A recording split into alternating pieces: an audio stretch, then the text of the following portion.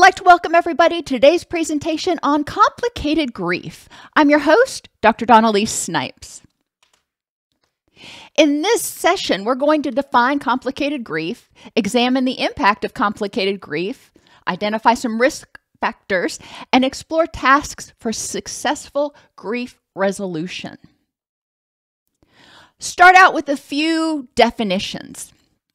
A loss is a change that includes being without someone or something. Physical loss of something tangible like a person, a car, a house, a breast. Psychosocial loss can be something intangible like divorce or an illness, a job, a dream, a hope. So losses are really very diverse, and it's important that we don't get stuck in only thinking about grief and bereavement in terms of death of a person. Bereavement comes from the same Latin root word meaning to have been robbed or to experience loss. And a lot of people, when they're grieving, feel like they've been robbed. I know, and we were just talking about this before class, when my father died. He died when he was 50, and it broke my heart. I felt like I had been robbed because he wasn't, quote, supposed to die that soon. So bereavement is different for different people, but we do want to recognize the sense of a loss of control that people experience. It's like, hey, this was taken away from me. I didn't have a choice in it. And we need to help them start feeling, guess what? Safe and empowered in the present. Secondary losses are other losses as a result of the primary loss. For example, if you're in a relationship and the main breadwinner passes away, then you're going to have a loss of income. Now you may go, well, so what? Well, yeah, so what?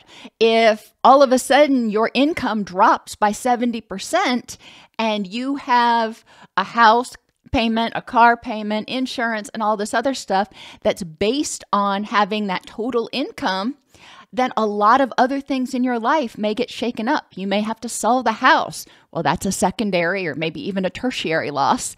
You may have to move so you don't see the same people again. So it is important to really look at the ripple effects of what happens when this person or this thing leaves my life. Grief is a reaction or a response to a loss. It includes physical, social, emotional, intellectual, and spiritual dimensions. Mourning I'm not sure what verb to use there, rituals or behaviors associated with grief. That is, courses of action in response to loss. So someone who experiences a loss feels grief and engages in the mourning process. Now, that's a bunch of semantics. I think a lot of us just talk about the grief process. But in terms of if you want to be totally clinical, now you know. Complicated grief has to do with grief that does not follow the, quote, normal course. What is that? Grief is different for everybody. Grief reactions are very individualized. But okay, we'll go with that. The inventory of complicated grief can be administered more than 6 months after a loss to see if the person is resolving that loss at an, we'll say, expected trajectory. And there's so much that goes into grief and loss that I don't know how you can really predict with any accuracy what is an appropriate trajectory versus not for people who are grieving. But it is what it is. Prolonged grief disorder, that was that new diagnosis they added to the DSM-5 TR that got a lot of people upset.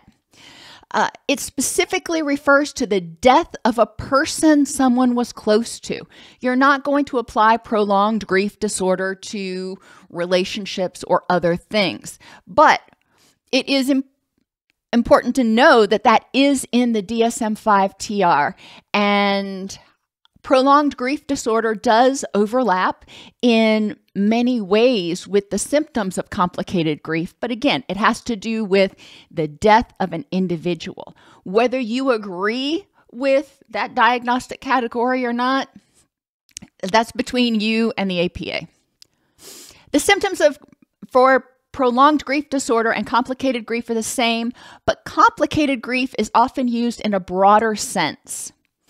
Within 3 months of a non-death bereavement or loss, like a breakup or the death of a pet or loss of a house,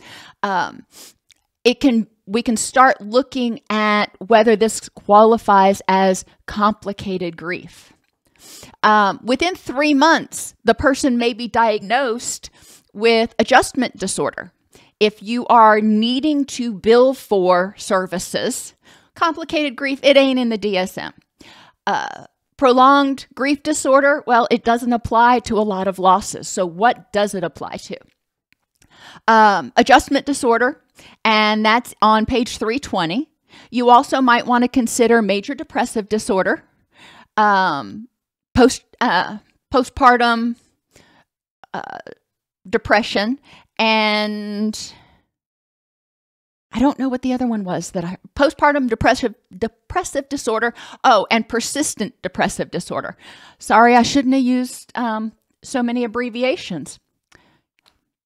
Types of losses: death of a person, and this can include miscarriage or stillbirth, and in some cases, a pet.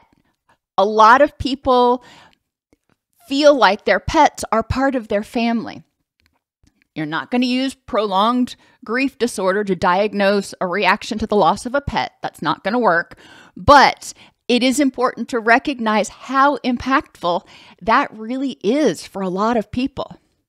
The loss of a relationship through breakup, obviously that's one of them, but retirement. A lot of people don't handle retirement well because they're not interacting with those same people anymore or on the same frequency.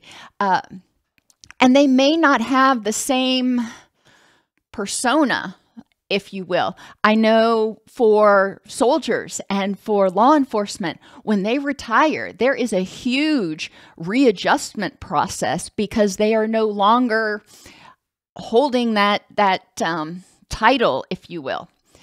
Foster care placement and foster care reunification can also be a loss. When the child is put in foster care, they often change schools, they lose the family that they've been living with, no matter how dysfunctional, and they're put in this new place. They've got to adjust.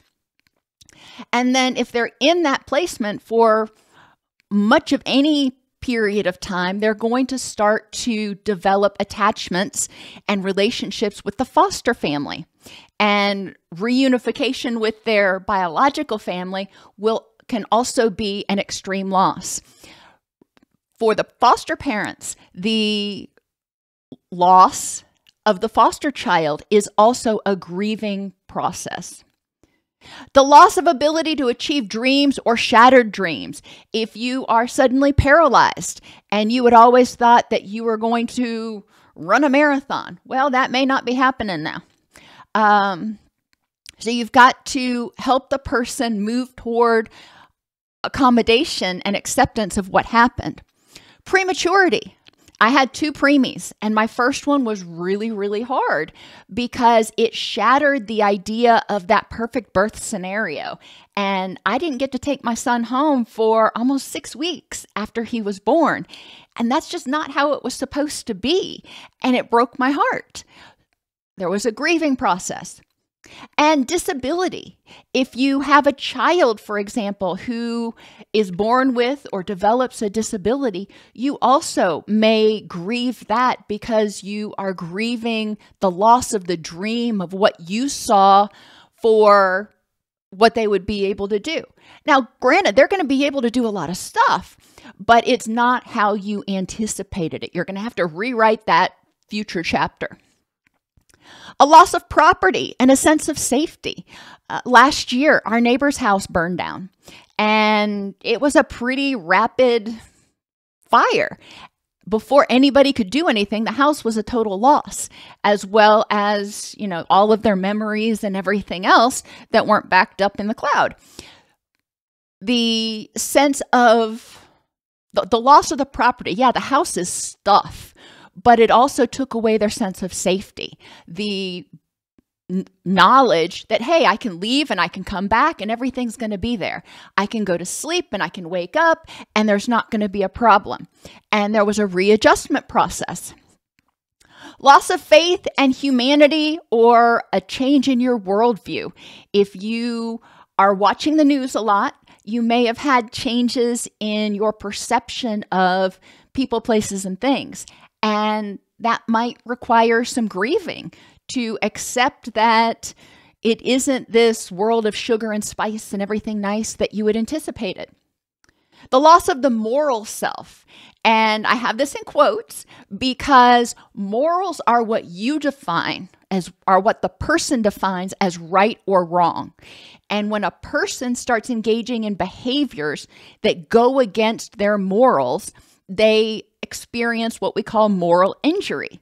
And that moral injury is the recognition of doing something that goes against your values, goes against your morals. And if you continue to do it, then you may grieve the loss of that moral self.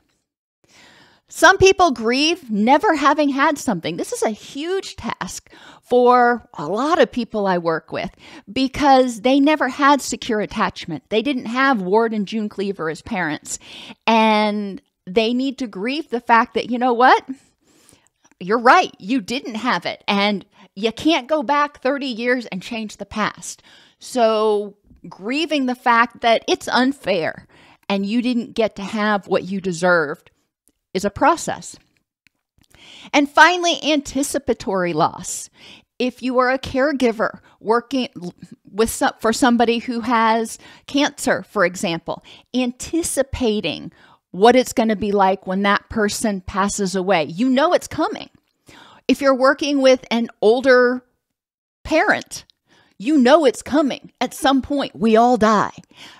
So that anticipatory loss may also be prevalent, especially if there are signs that the loss is probably impending in the next few months or years.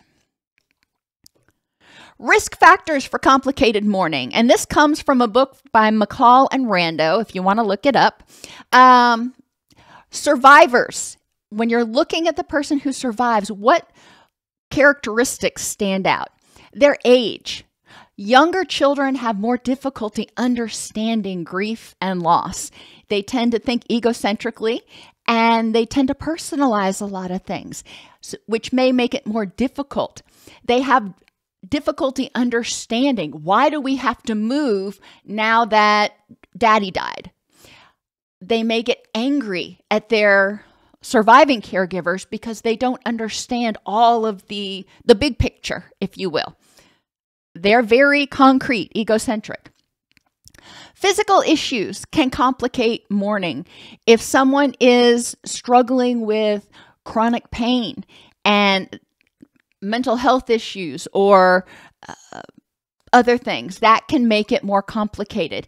If they developed physical issues as a result of the loss, that may make it more difficult because it's an ever-present reminder of that loss.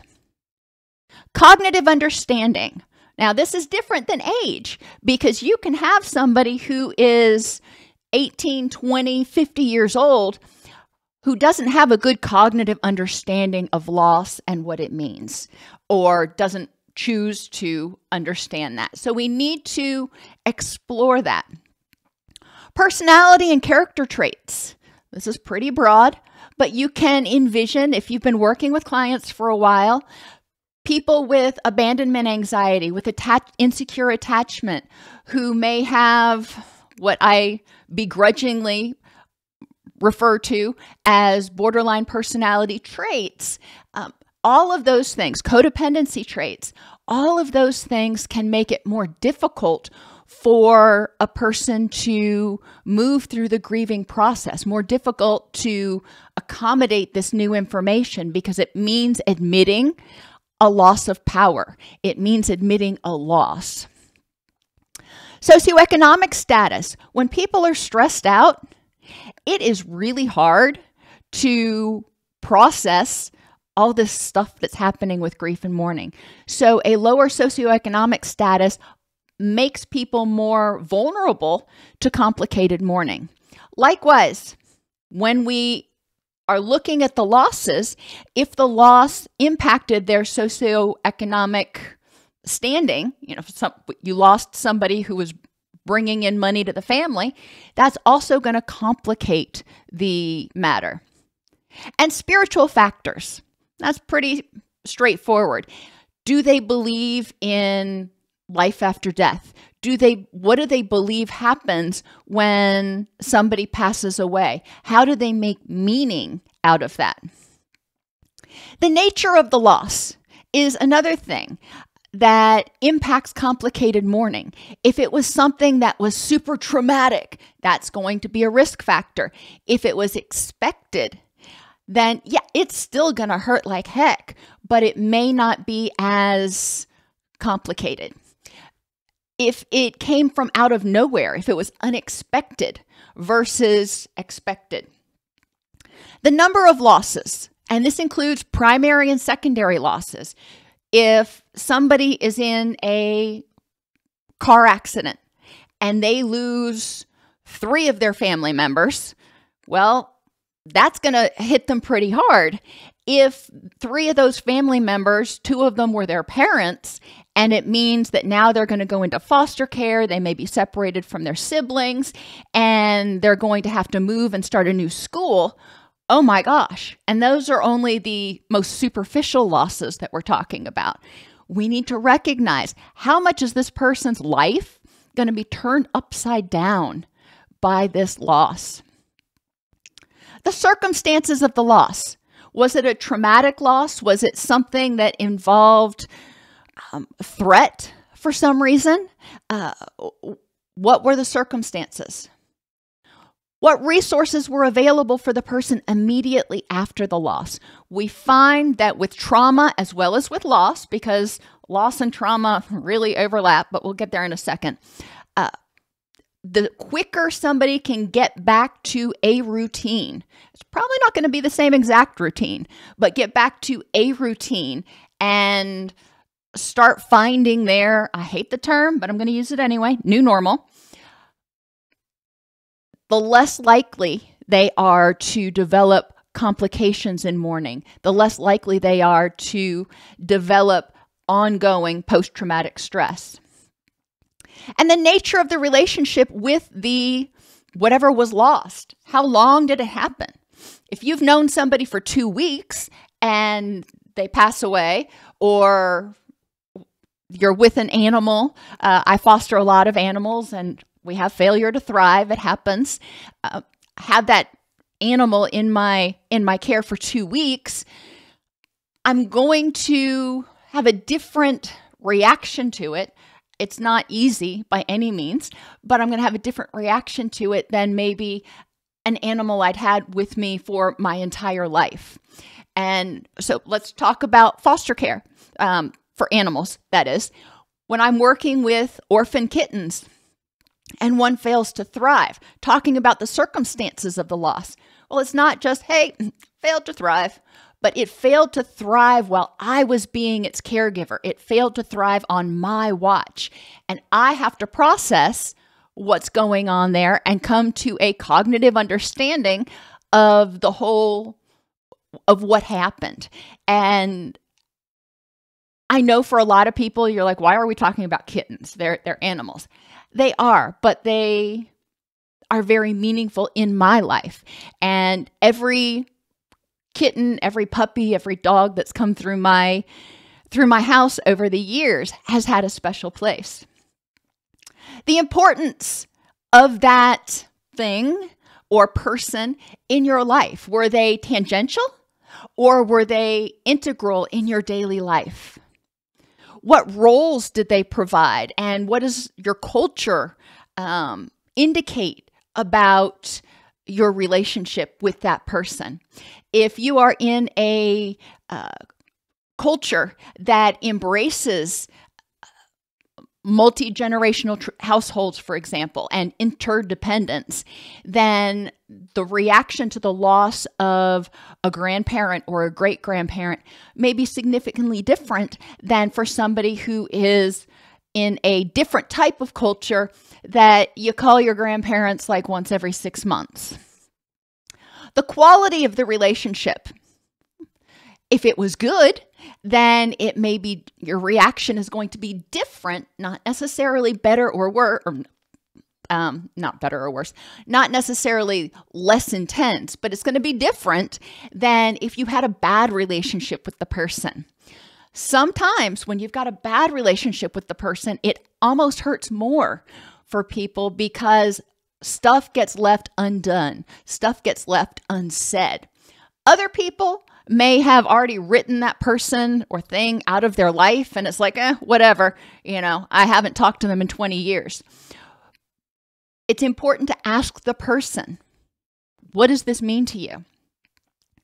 How dependent you were on the person, how it related to your hopes and dreams. If you thought you were going to be with this person for the rest of your life and you were going to grow old together and they pass away when y'all are 40, then not only did you lose them, but also your vision of the future, your hopes and dreams are going to be qualitatively changed.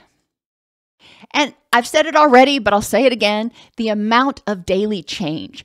If you go from being a 24/7 caregiver for somebody who is ailing to not having to care for them, it's a huge change. If you go, when you have kids at home and they grow up and they leave the nest, empty nest is a grieving process because it fundamentally changes what you do. I was talking to somebody the other day who was saying after her kids moved out, she found that she went to the grocery store and she didn't know how to shop. And I kind of looked at her quizzically and she said, I had filled my basket with everything that I needed to feed 4 people. And I looked in the basket and I recognized that most of that stuff was stuff I didn't want to eat, and I certainly didn't need that much. So I went and put everything back and decided, you know what, I'm getting myself a burger. And that was impactful for me because it really shows how much our life changes when kids leave the nest, if you will. These are not the only factors for complicated mourning, but they are significant factors that we do need to evaluate with the client. Prolonged grief disorder. The death was at least 12 months ago. The person was someone that was close to the bereaved individual. For children or adolescents, it only has to be 6 months. 6 months, wow. I'm just thinking going through 6 months, if the person passes away in February, you haven't even reached Christmas yet, or Thanksgiving yet, or any of the holidays, significant holidays that you may have celebrated with that person. But it's what it says in the DSM. Since the death, there's been the development of a persistent grief response characterized by one or both of the following symptoms nearly every day for at least the last month. Intense yearning or longing for the deceased person. Now remember, with PGD, we're only talking about a person. And preoccupation with thoughts or memories of the deceased person. In children and adolescents, the preoccupation may focus on the circumstances of the death. This is something we really want to look at in terms of the criteria for other losses, though. When you break up with somebody, does the person continue to experience an intense yearning or longing? Are they preoccupied with the thoughts or memories of the relationship?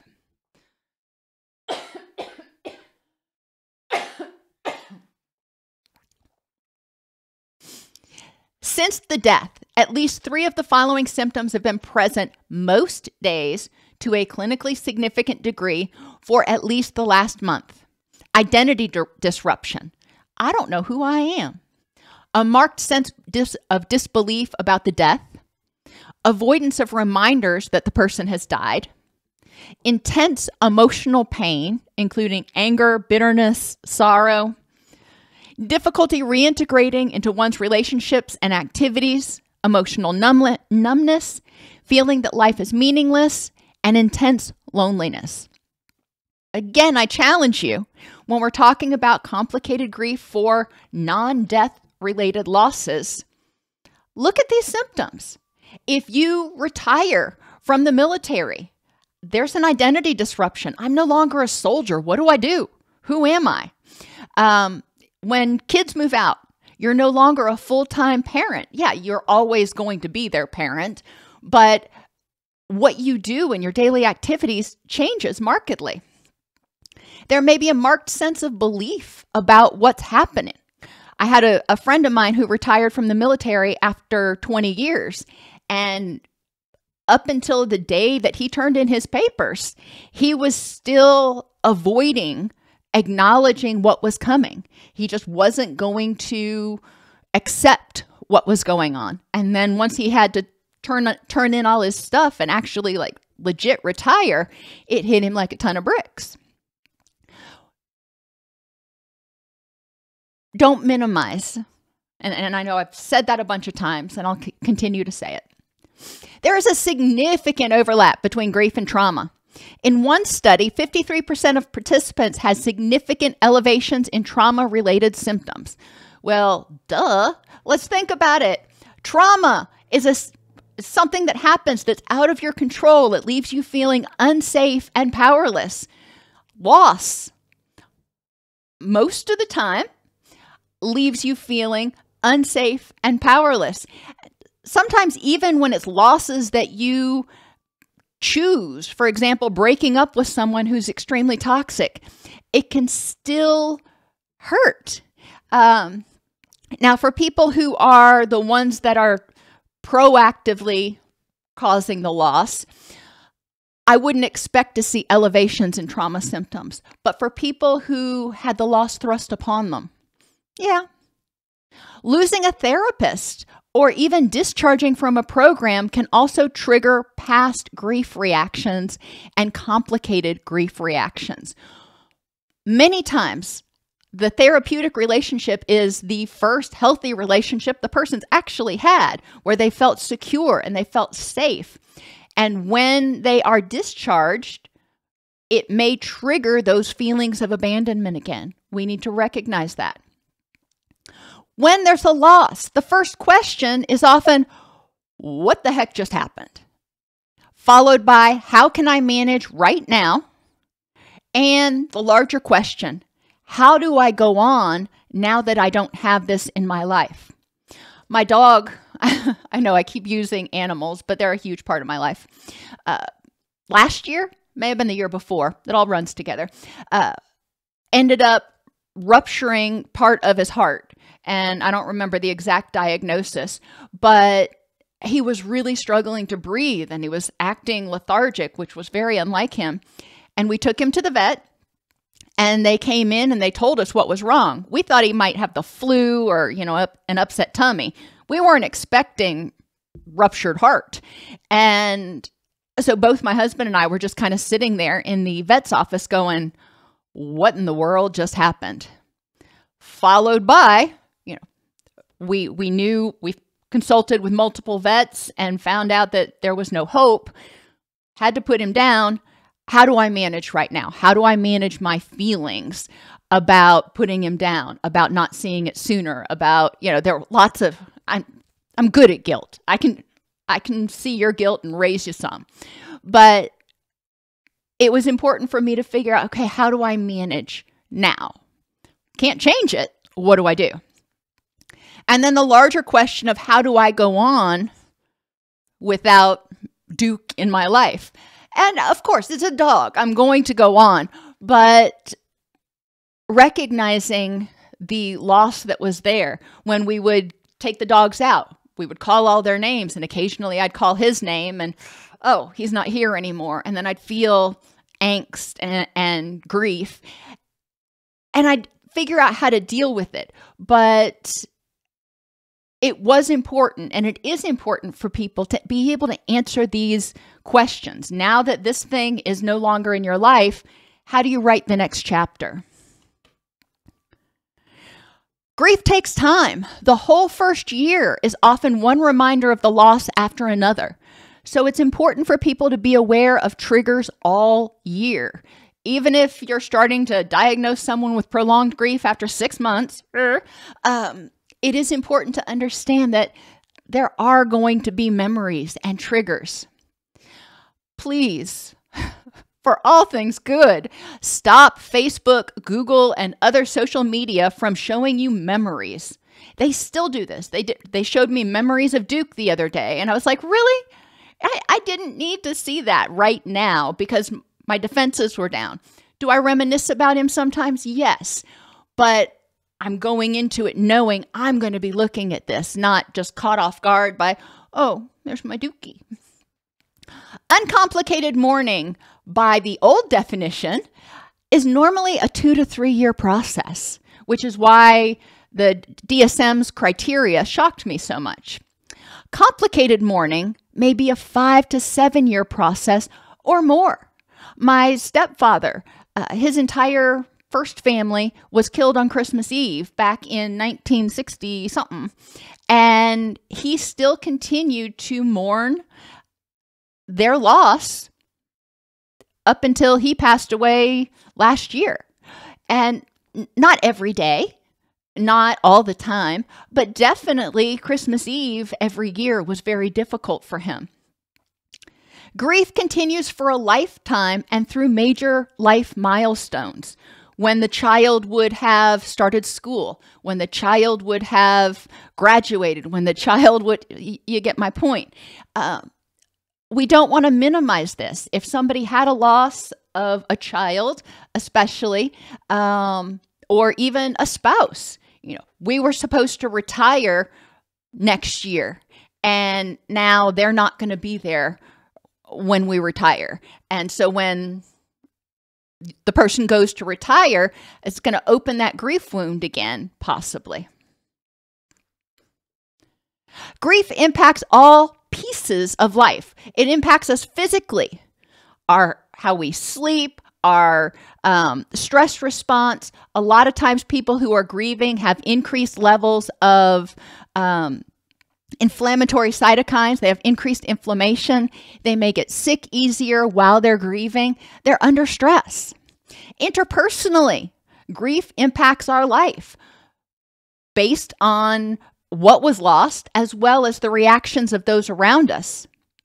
Emotionally, well, yeah, we can see how that happens. Cognitively, grief impacts us not only in our perception of things and how we think about things and our dreams, but it also, when you're grieving, you're under stress. You're in this state of feeling unsafe and, to a certain extent, disempowered, which means you're probably going to experience brain fog. Accept it. Work with it instead of saying, I should be able to do. Well, that's just not happening right now. So accept it and implement things to make it more, make life more doable. Lists, push notifications, get assistance with things. Don't push yourself cognitively either. Environmentally, grief impacts our life. Some people choose to take down pictures and reminders. Other people choose to create a little area where they keep pictures and reminders that they can go to but not be exposed to all the time.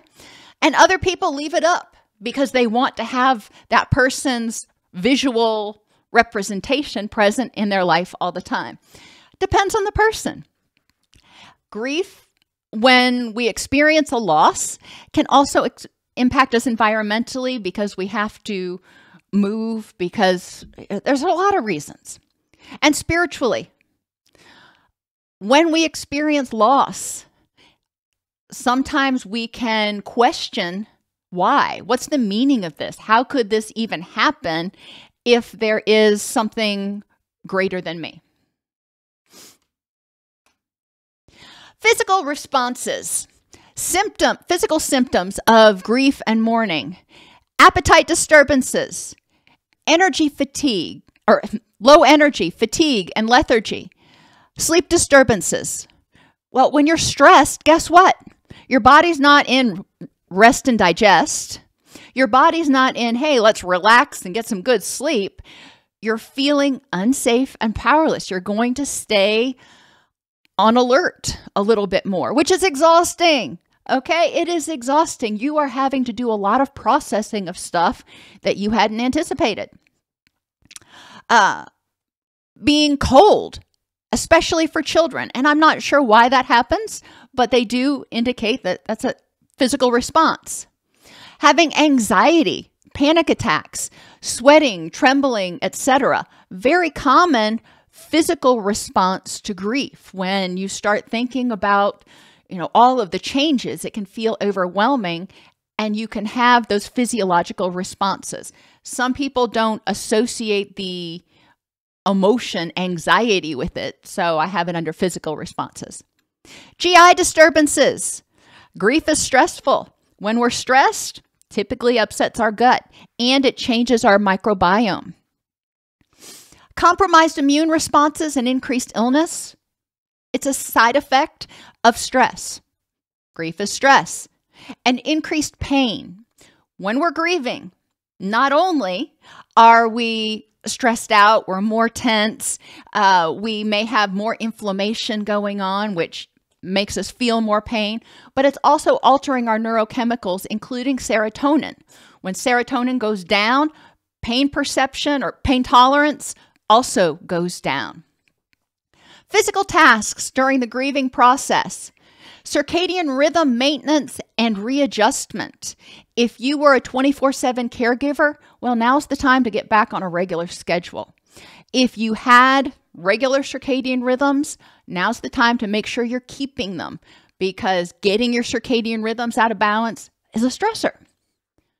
Restore routines as quickly as possible. Work on healing or restoring your HPA axis, your stress response. Going through this is exhausting, and it is going to cause some level of dysregulation of your stress response. So acknowledging that, saying, kind of like when you have the flu and it dysregulates your body and it takes you a few weeks to kind of get back to full energy and everything. Well, that's what we're talking about with grief, and a few weeks on the bare minimum. And practice healthy nutrition. Your body can't heal unless it's got the building blocks it needs. That doesn't mean avoid all of those good comfort foods, but it means make sure that you're eating a healthy diet and occasionally having some comfort foods. Interpersonally, symptoms include withdrawal. Sometimes it's difficult to deal with people when you're grieving, and you don't have patience, you don't have energy, so you withdraw. Isolation, not wanting to be around other people because they don't get it, or maybe you fear that you will overwhelm them with your grief, or again, you just don't have the patience to deal with their drama right now because you got your own. Searching for that person, searching for connection to that person can also happen, even in adults. With children who don't understand object permanence, they may search thinking, hey, if I look long enough, I'm going to find so-and-so.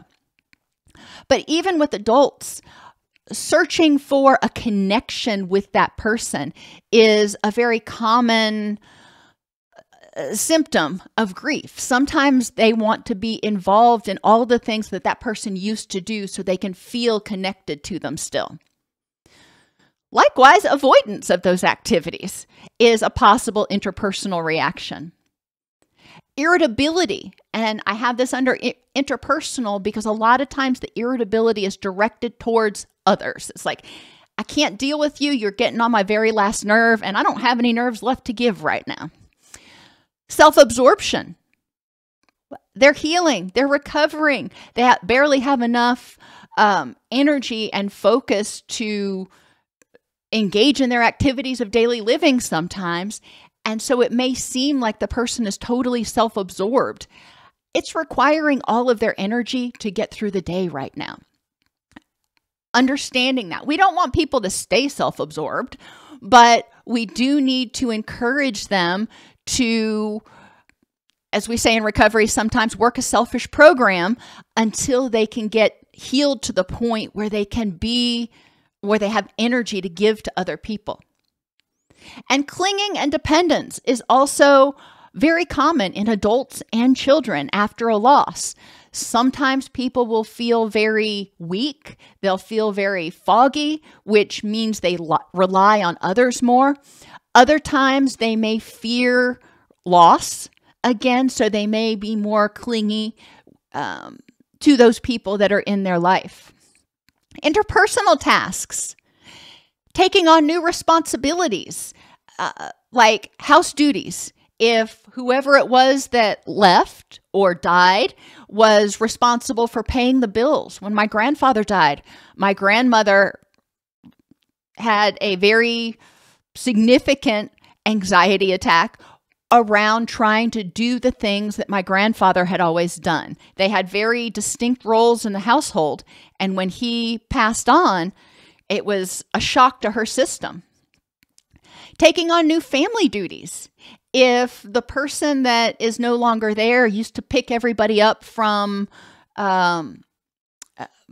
baseball or something, and now they're not there, that's one of the things you got to do. If the person that is gone used to be the empathic ear for everybody else in the household, well, somebody's got to take their place. And new people in the house. And that can be an adjustment. If your father, for example, passes away and you move your mother in with you so you know that she's safe and you can help her out, that's great. But that may be an adjustment. So not only are you adjusting to dad being gone, but you're adjusting to mom living with you now. If you were caregiving, then adjusting to not caregiving is going to be important. Adjusting your sense of self. Who are you now? What do you want for the future? What does your rich and meaningful life look like?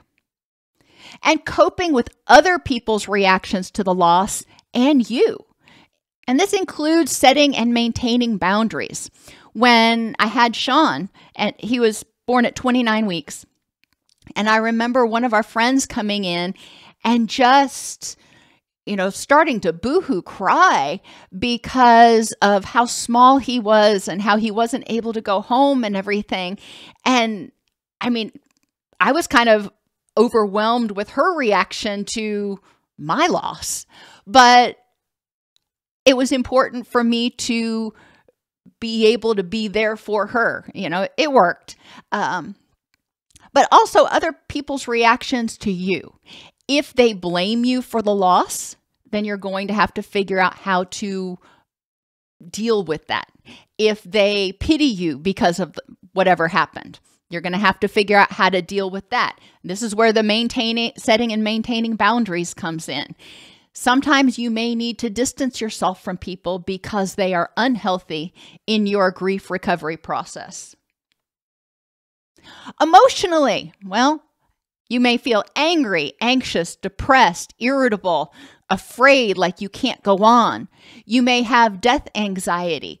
You start thinking, noticing every single ache and pain and worrying that you're going to develop the same disease. Or you may be afraid to go drive to the store and back because you're afraid that when you come back, your house is going to have burned down. Or you may not come back because you'll get into a car wreck. There can be a lot of catastrophic thinking that happens. And it's important to help people address, based on the facts in context, what's the probability that this is going to happen to you. And then there can be psychosomatic manifestations of what's going on. Some people will feel lonely, and some people will feel relieved, guilty for feeling relieved, and regretful about all the things that weren't said. So many emotions happen when your world is turned upside down. In terms of tasks, Grieving, the person needs to recognize the function of their emotional reactions. What is this telling me?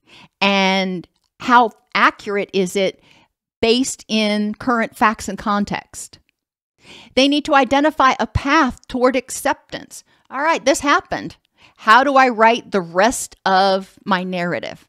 What is the future? If I'm writing it in terms of a miniseries or something, not a miniseries, a television series, what's next season going to look like now that we've written this character out? And tolerate grief bursts. They're going to happen. Sometimes from out of nowhere, you're going to all of a sudden start feeling like it just happened. And that is not uncommon. The grief bursts become less intense and less frequent the further you get away from the loss, but they can still happen occasionally.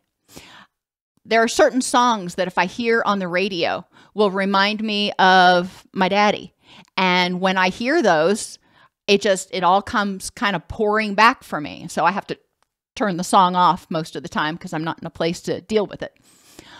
Developing hardiness. That is recognizing what you can control and committing your energy to using it toward those things you can control. And tragic optimism. Embracing the good with the bad. Recognizing this happened and it's awful. It sucks. It hurts. It's inconvenient. It's all kinds of things. And I do have hope that I can move forward in the future. We don't want to do toxic optimism where, hey, it'll get better, you'll move through your grief and all those trite things that people say, they're in a better place. Tragic optimism says, let's acknowledge how much it sucks right now and recognize that there is possible hope for the future. Cognitively, people will go through symptoms like wondering what's real. They'll have difficulty concentrating. They may not be able to make it through a 30-minute TV show, or they may read the same page several times and be like, I have no clue what I just read. There's going to be a short attention span, difficulty learning new material, short-term memory loss, difficulty making decisions, and potentially obsessive thoughts or ruminations about the death or the circumstances of the death or their guilt about what happened. All of these are very common reactions after a trauma and common reactions in response to stress. Let's not pathologize something. This is stressful. Let's acknowledge what the common symptoms of stress are and figure out tools to deal with them instead of pretending that they don't exist. So tasks. Make a schedule or lists and use push notifications. Don't rely on your memory. Free up your energy to focus on other things when you know you can have a computer do that stuff. Only do what must be done until you can do more. If you start doing your activities of daily living and you start realizing, hey, I'm getting through the day, I'm feeling pretty okay, then add one more thing. Start adding one more thing that you want to be doing. Once you get to the point where you can do that and feel like you're not exhausted, you're not drained, okay, then you can add something else in. But start out with the basics, the bare minimum, what has to be done, and then gradually add it back in some of those other time and energy drainers. Put off important decisions or consult with an impartial resource like a counselor or attorney during the immediate grieving process. When you've got brain fog, it's not the time to be figuring out whether to sell the house unless it's something you absolutely have to do at that moment. Try journaling. This can help you mind dump, if you will, and get out some of those thoughts and obsessions and ruminations that are bouncing around in there so you can look at them. You can evaluate them and you can decide on their accuracy and restructure as needed. Work with a therapist to write a letter to your loved one, obviously, that you won't be sending, or use the empty chair technique. It's a Gestalt technique for communicating with somebody who's not there in order to say those things that went unsaid. Environmentally, Pay attention to those sensory triggers. It's not just pictures. It can be smells. It can be other types of sights or sounds. Okay. My dad and I used to go fishing a lot. And so when I see fishing gear, it reminds me of Daddy. We don't have fishing gear around here, but if I were still grieving that loss, that might be something for me to recognize as being a potential trigger. Sounds. If the person used to snore like a freight train or sing like an angel, hearing certain sounds or even certain songs may trigger that grief reaction. Just because it's triggered doesn't mean it's a bad thing. It's a bad thing, if you will, if it causes you uncontrollable or what you perceive as clinically significant distress. And this time, it's important to deal with triggers, figure out what you're going to do. Are you going to put them away? Are you going to make them more prevalent so you can feel connected? How are you going to handle it when you're exposed to triggers? In terms of housing, how are you going to maintain your housing? And that includes paying the bills as well as cutting the grass and trimming the hedges and everything else. How are you going to make that happen now? And feeling safe without that person or that animal. Some people, their dogs help them feel safe when they go to sleep at night. So without having that dog there, they may have difficulty sleeping. What do you need to do so you can feel safe? Spiritual beliefs are challenged. The question why reverberates. Where was God? If God is all powerful, why allow this? If God loves me, how could this be? My prayers weren't answered. And what's my purpose in life? And that's a whole different presentation that we could delve into. But it's important to recognize that people's sense of connection and sense of meaning and belief in their ability to understand the world is often shaken to its core when there's a loss. In terms of models for non-complicated grief, we're going to look at Bowlby, Wolfett, and Therese Rando really quick. Bowlby. Now, we all know Bowlby in terms of the attachment guy. Attachment relationships help regulate psychological and biological functions. Attachment relationships help us learn how to master tasks and perform different things. They help us when we're learning and we're performing. They help us feel secure so we can focus on what we're doing instead of feeling anxious. They help us figure out how to build relationships with others. They help us by providing additional coping and problem-solving skills. They help us develop self-esteem, emotional regulation. When people feel securely attached, they feel safe, which improves sleep quality.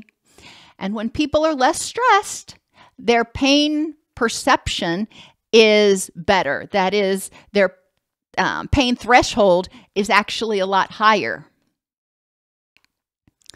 Exploratory behaviors are reciprocally linked to attachment. If people feel like there's a safe home base, they're more likely to explore and step out of their comfort zone. Attachment and safety stimulate a desire to learn, grow, and explore. So if this person's loss involved somebody that they were attached to, they may feel unsafe exploring for a while. They may not have a desire to learn, to grow, or to explore for a while. And that's expected until they reestablish a new sense of a safe home base, a new sense of attachment. Attachment relationships provide support and reassurance, or that safe haven, and encouragement and pleasure from being a secure base. Among adults, caregiving is at least as important as being cared for in developing that attachment relationship. So to feel attached, not only do we need to have people respond to our needs, but we also need to have them ask for our help and us respond to their needs. I thought that was really interesting. Loss of an attachment relationship disrupts attachment, disrupts a person's sense of security, and it also disrupts their caregiving and exploratory systems. Attachment activates the separation response and impacts restorative, emotional, social, and biological processes. When people's attachment relationship is disrupted, all of a sudden, they feel like that child who was separated from their primary caregiver, and it puts them in a state of stress and anxiety, which causes them to not want to explore and produces a sense of failure in caregiving and can include self-blame and survivor guilt. If this attachment relationship is disrupted for some reason, the person may look back and go, what did I do? How was it my fault? So we need to address that guilt. Wolfett's 6 reconciliation tasks: acknowledge the reality of the death or loss, move toward the pain of the loss while being nurtured physically, emotionally, and spiritually, convert the relationship with what was lost from one of presence, what you expect to be in your life right now, to one of memory, making sure that you have that body of memories, that display case of memories that you can look in on. Develop a new self-identity based on life without that person, thing, or experience. Find meaning in the loss and experience a continued supportive presence.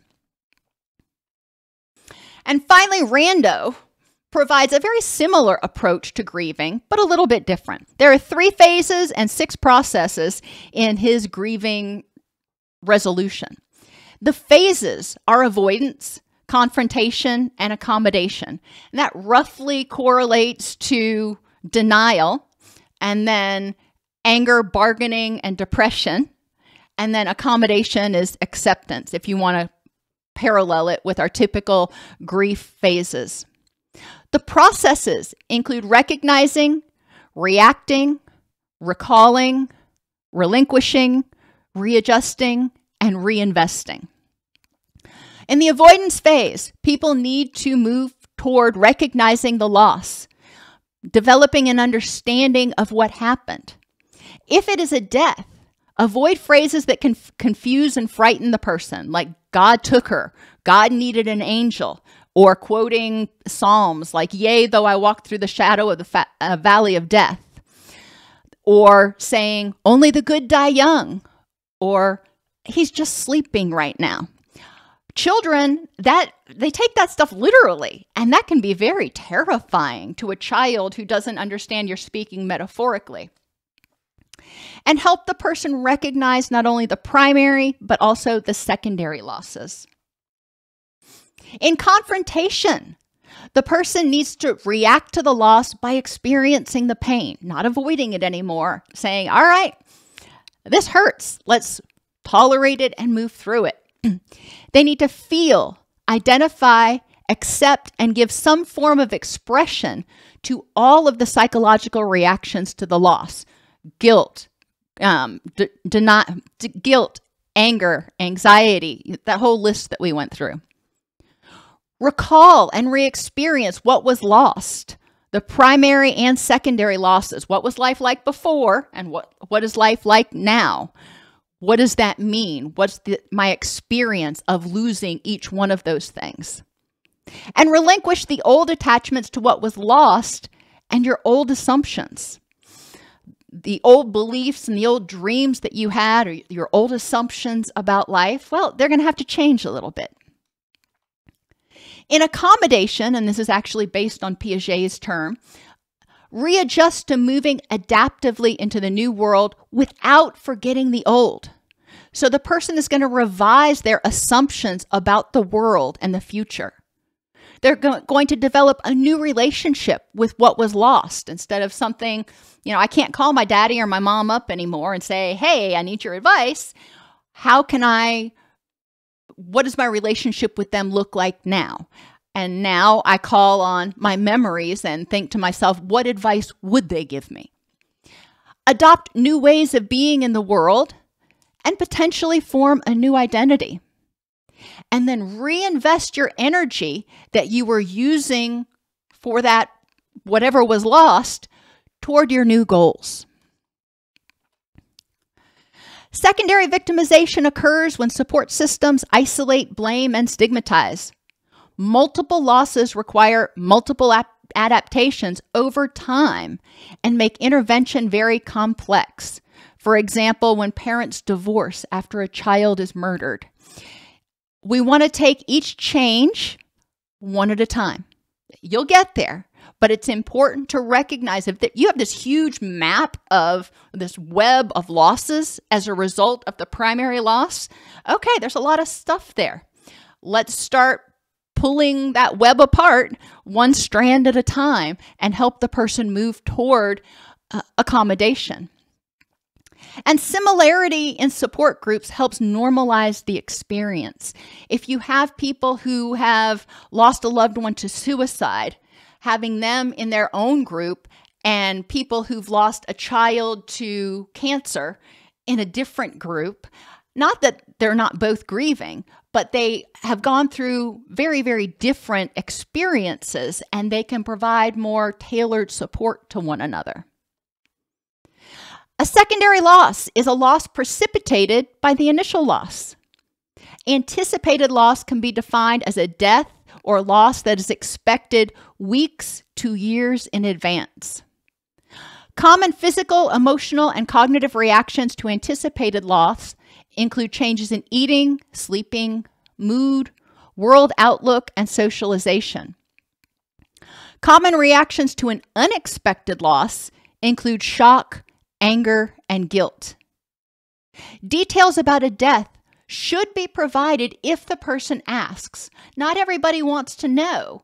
We don't need to get into the nitty-gritty details, but if the person wants to know what happened to so-and-so, it's important that we help them find some answer that will help them get closure. Education and normalization and validation contribute to normal adjustment after a loss. Educating them about what happened so they can cognitively understand what happened is important. Normalizing their experience, normalizing their pain. All of that is important. Education about sudden loss can help people alleviate guilt, find closure and move on, understand what has happened and find peace, and normalize and decrease intense reactions. For example, after a car wreck, some people will say, did they suffer? They don't want to know exactly what caused their death. I mean, we know generally it was the car accident. What they want to know is, did they suffer? And it's important that we're able to provide them, or someone is able to help them get answers to their questions. Factors that affect individual reactions to sudden loss include the circumstances of the death, personality and character traits, pre-existing issues, and the nature of the relationship.